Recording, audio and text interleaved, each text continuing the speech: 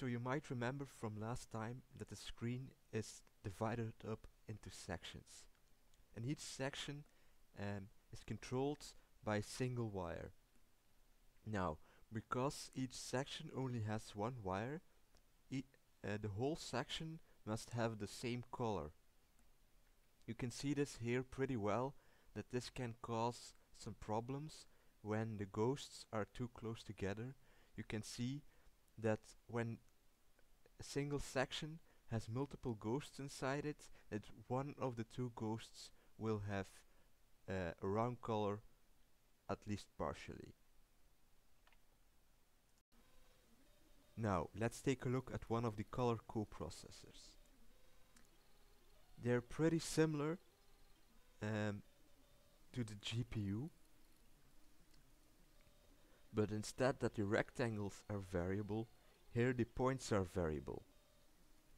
Because in this case the rectangles represent an entire section, and the points represent the position of a ghost or Pacman.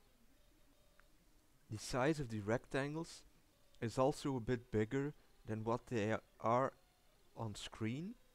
This is to compensate for the fact that Pacman and the ghost are not in fact a point, but also have a size. Another difference is that this is also a bit more optimized than the GPU. Because sections form rows, they have the same y coordinates as their neighbors left and right of them, which means you can separate out the logic for the y coordinates to avoid duplication. These two comparators check the y coordinates for the entire row for the entire first row, which means the signal of these two can be passed around to the entire row. Now the final difference between how the color coprocessor works and how the GPU works is that with the GPU the input could be done on whatever signal you liked. However, in the color coprocessor, the output signal is the same as the input signal, which means if you express your input coordinates as values of red, then the color outputted to the sections will be red. If you express your coordinates into yellow, then the output will be yellow. This caused a little bit of trouble around the 0 coordinates, around the 0, 0 coordinate, because all non-used colors would have had the value 0. To solve this, I added an offset of 1000 to make sure 0, 0 would be outside of the screen.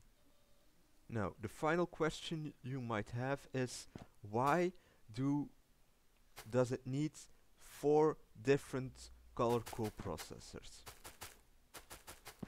Well, and the answer to that is sometimes the same color must be displayed on screen multiple times. For example, when the ghosts are blue, all 4 of them are blue, which means you need to be able to tell the system 4 different blue coordinates.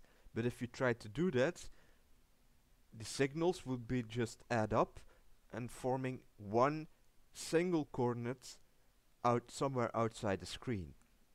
So to solve this, each ghost has its own color coprocessor,